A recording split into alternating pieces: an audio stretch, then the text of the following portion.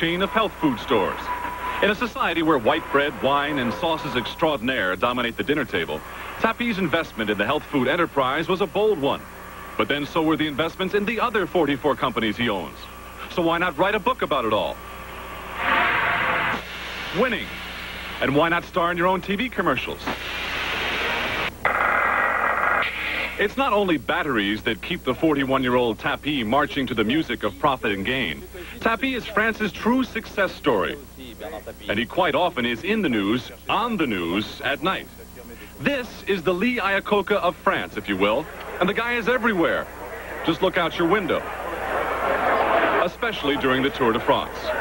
When Tapi shows up, you can forget Hinault and LeMond. These folks want a piece of the guy who's bought them both. It was Tapi who brought LeMond and Hinault together. What a perfect match. The talented young American and the legendary Frenchman. Last year, Tapi's Franco-American cycling tandem had the press in a photo-opportunistic frenzy. Smiles all around, most of the time anyway. Here at the Tour, France's Lee Iacocca becomes cycling's George Steinbrenner, master of the bike racing universe. Planning, scrutinizing, orchestrating. Nothing escapes Tapi's glance. And no one misses a chance to watch the man who has done much to shape the modern-day Tour de France with his partner par excellence, Bernard Hinault. Involved? Yes, the boss gets involved. And in the cycling world, that means sticking your head out of a moving vehicle to shout at your coach. It's the powerful Tapi who prides himself on putting together this French team led by Bernard Hinault. For in the minds of the French, Hinault will always be number one, no matter who rides on his team. And where has that left Greg LeMond? If I want to be frank, I probably should have never come on Vie Claire because I feel I'm too close to Bernard Hinault, too close to his strength, that I end up always having to take the second position, and it's my fault. Well, during the Tour, Tapi was asked on the news if it wouldn't be better for LeMond to win the Tour so Tapi could get added business exposure in the States. Hinault est beaucoup plus connu que Greg LeMond aux États-Unis. Par conséquent, ça serait mieux pour nous sur le marché américain si c'était Hinault qui gagnait. It would be better for our American market if Hinault wins. Well, the time for arguments is over. Here in the Alps, there will soon be enough more important questions answered in the Tour de France. It's day 18, and time for the race to Alpe d'Huez. Bernard Tapi is on hand. It's clear that if Bernard Hinault is going to make his move on LeMond, it will have to come here. Hinault has two choices, attack Greg LeMond or help him keep his yellow jersey. The American has spent his first full night in the yellow jersey, and he would like some team support. I'm hoping that I'll have some support from him and in the coming days, because I feel like in mountaintop finishes I'm riding stronger than he is, and I think I should maybe take another minute out of him today. I'm thinking that.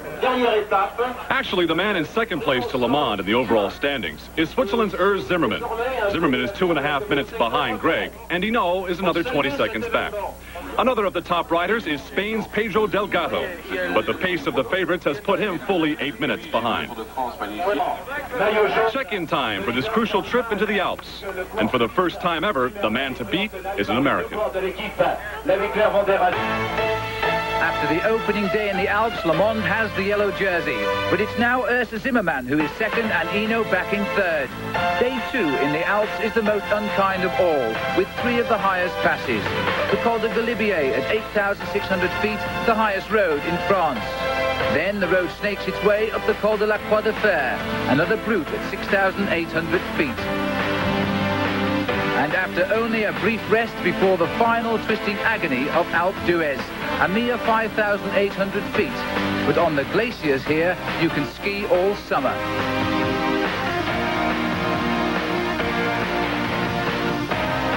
Packed together, the field head off into the belly of the Alps, not knowing what the day will bring.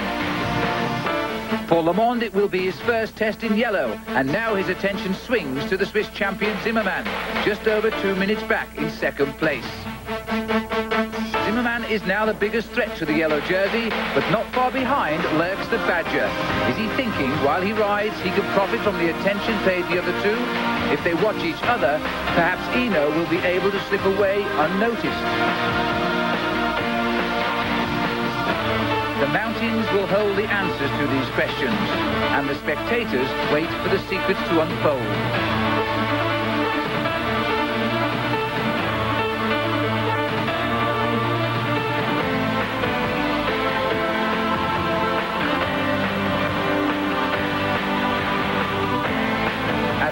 Gets thinner and the roads go higher, Hinault is still a force, and with typical panache, he teases LeMond to take the lead. The mountains are a great leveller, but Hinault signals to LeMond that he won't be content to ride in this pack much longer.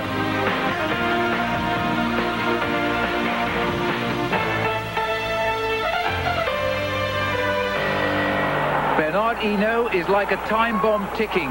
The man who has won this race 5 times, the only question now is when is he set to go off?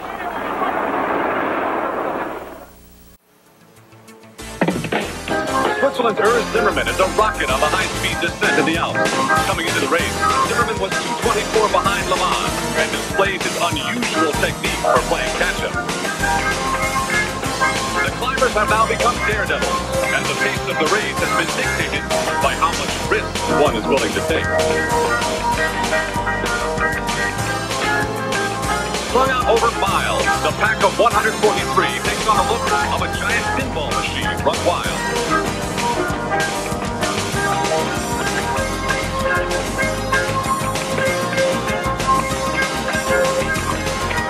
There are no guardrails here, only rock walls and perilous cliffs, barely negotiable at 60 miles an hour.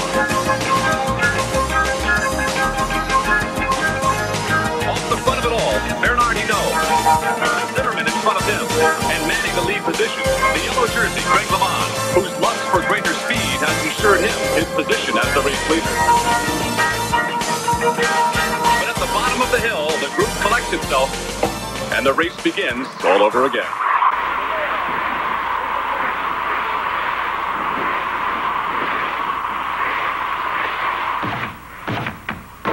And while LeMond rides close to Urs Zimmermann, the bomb explodes, and Bernard Hinault launches into the attack. Peddling a gear that many riders would use going only downhill, the Frenchman shows his real strength. It's left to Zimmermann to chase, but will LeMond help? And with the rhythm of a metronome, Hinault pushes home an attack he's clearly planned all day.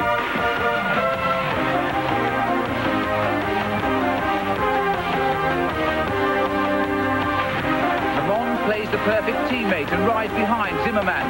But what's he thinking? Surely he remembers the road to Po a week ago when Hinault won the day by over 5 minutes. That margin now will cost LeMond the Tour.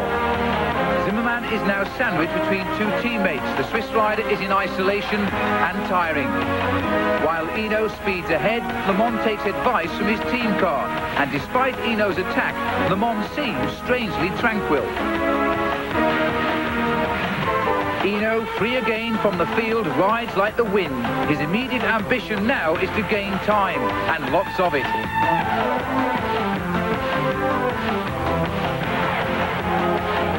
And with the ski station of Alpe d'Huez on the snow line, who says he won't? Zimmermann is now too tired, and Hinault's gained enough time to take 2nd place. His next target will be the yellow jersey of LeMond. And do you think Greg doesn't know that? Taking food on the move, the break is made, and Hinault settles into his rhythm. But a glance over his shoulder, and LeMond is no longer with Zimmermann, but stimulated by the most coveted symbol in France. He joins Hinault on the attack, helped by his Canadian friend, Steve Bauer.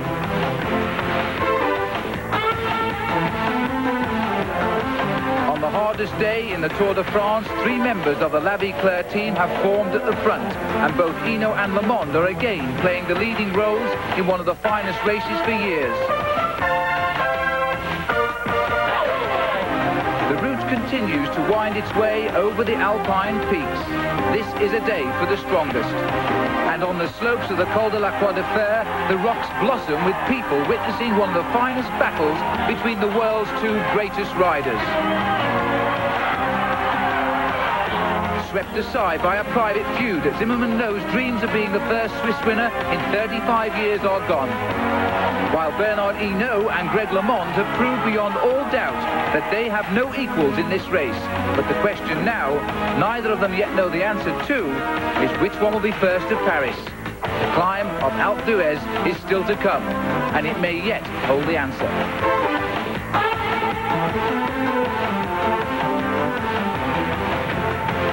With a 4-minute gap already open today, these two men no longer have any other competition except each other.